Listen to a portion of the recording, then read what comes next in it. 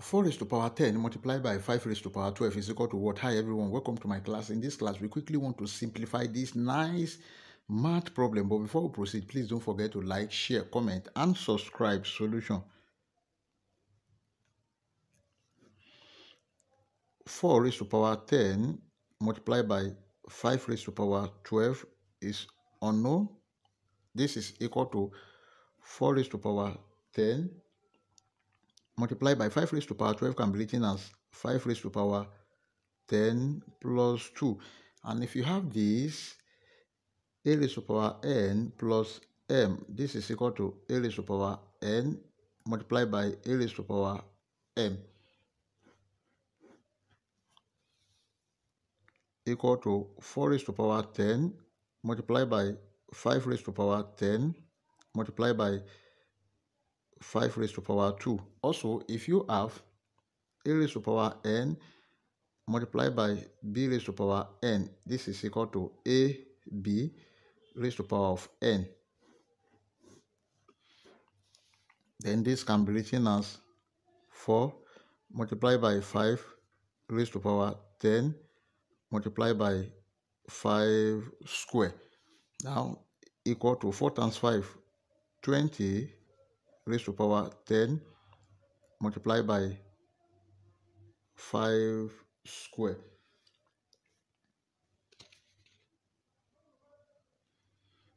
This is equal to 20 can be written as 10 multiplied by 2 raised to power 10 multiplied by 5 square. So this is equal to 10 raised to power 10 multiplied by 2 raised to power 10 multiplied by 5 square. 10 raised to power 10 multiplied by 2 raised to power 10 is 1024 multiplied by 5 square is 25.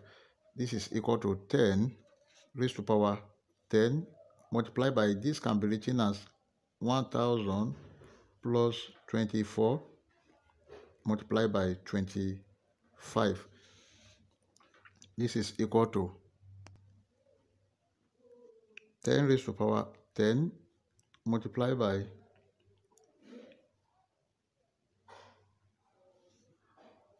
1000 plus 24, then multiply by this 20 plus 5 equal to 10 raised to power 10 multiplied by 1000 times 20, that is 20,000 plus 1000 times 5, that is 5,000 plus 24 times 20, that is 480 plus 24 times 5, that is 120.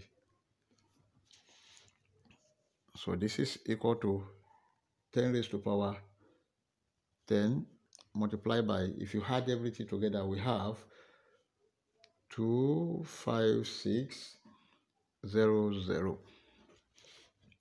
And this can be written as 10 raised to power 10 multiplied by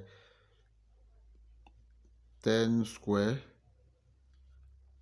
multiplied by 256. Then here we have the same base and different power.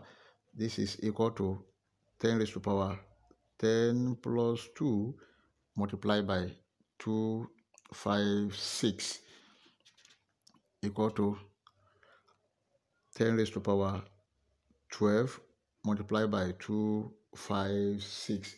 Therefore, our final answer is 256 times 10 raised to power 12. This is the final answer.